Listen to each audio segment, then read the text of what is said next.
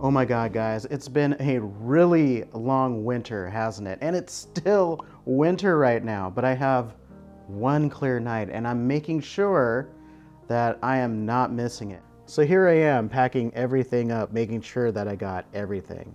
It's actually 9 o'clock in the morning, guys. I just don't want to forget anything tonight.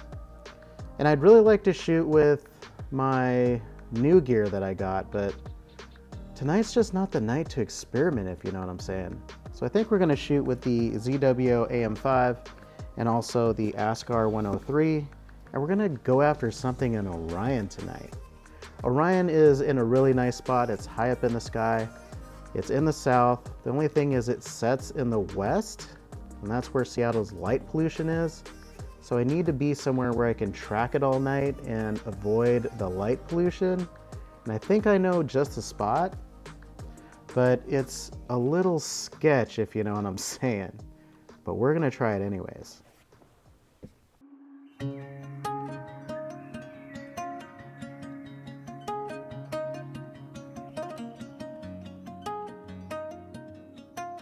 Right, first clear night of the year. Not really sure how long I have though. Cleared up just temporarily, but check this out. Look at Orion's just right over my shoulder over here. Getting some Boogeyman Nebula. And I'm kind of gorilla astroing up. This is actually the road here. I'm in some random parking lot right now.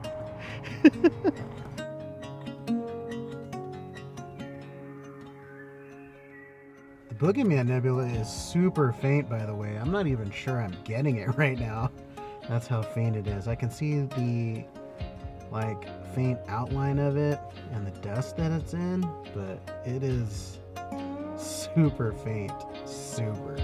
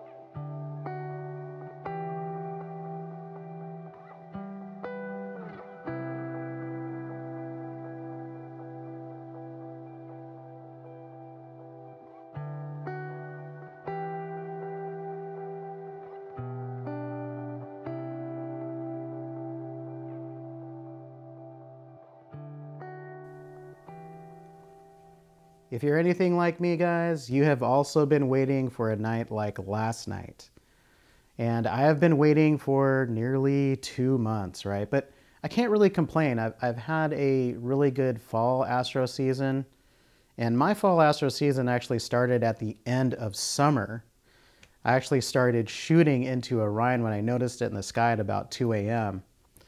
It was funny, this one night I just forgoed, is it forgo? I don't know. I ignored all the summer targets I could have gotten, right? And I went for Orion because last year I didn't even get to shoot into it because of winter lockout. Plus I got sick and I missed it completely until spring. So I got the Horsehead and Flame Nebula then, and that actually stands out in my mind a lot because that was the night I got surrounded by coyotes. All right, do you hear that? There's like a million coyotes out here with me right now.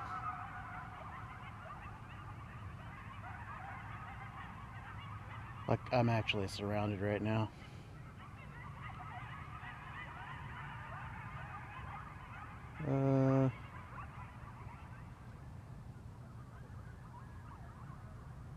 There's a pack here, pack there, and then a pack over here.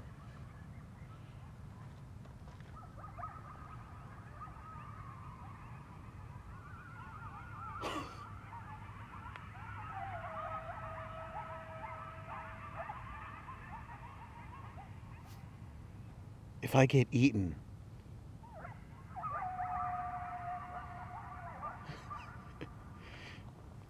You heard it here first, okay? If I get eaten, you know what I mean, tonight. It was freaky. Yeah, it was kind of a scary night too. And do you hear that? That's actually Taco. I set up all this stuff and he just crawled up on the couch and just started sleeping. So if you hear him snoring, I'm sorry. I also got the annular eclipse and actually forgot that it was going on at that point in time, and I actually got it from right over there. Annular solar eclipse day. We're getting it too. Look at this. Yeah, cool. I got a 10-stop neutral density on here, so getting some cool video. And it's an old DSLR, so if I destroy it, well, whatever.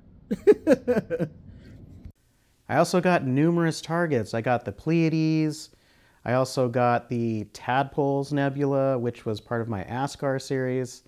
I also got the California Nebula. Probably the highest resolution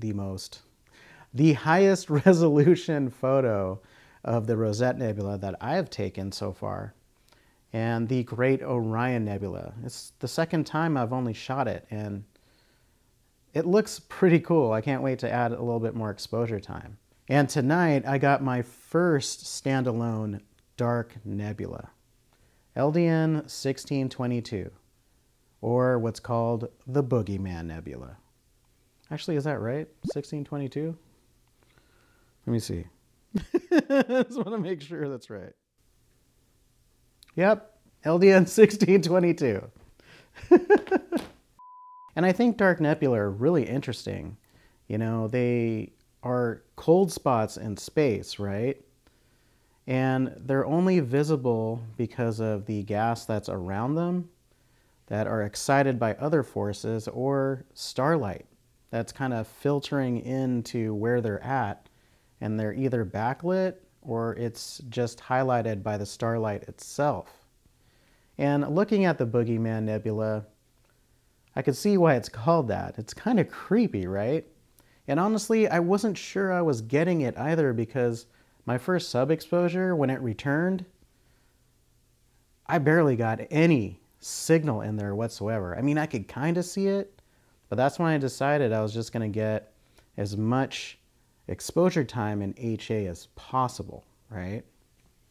And I'm glad I did. 2 hours of stacking, and I actually got the nebula. I not only got the nebula, but there's this faint glow from Bernard's loop. You can kind of see it in the right-hand side of the frame. And also there's this star right above the Boogeyman Nebula that kind of backlights it too. It's actually really beautiful, and I can't wait to finish this photo or just get enough exposure time to turn it into a color scene. And I think I could get away with 2 more hours in S2 and then maybe 2 more hours in O3, but that's only if the weather provides me with that. So hopefully it does, and I promise I'll take you guys on that adventure as well. But I guess for now, enjoy my photo of the Boogeyman Nebula.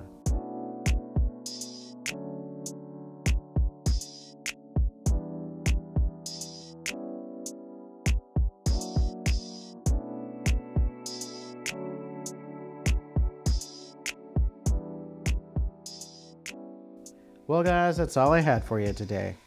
Thanks for coming along on this little adventure, and we'll definitely have more to come. And I guess I'll see you in the next one. Peace.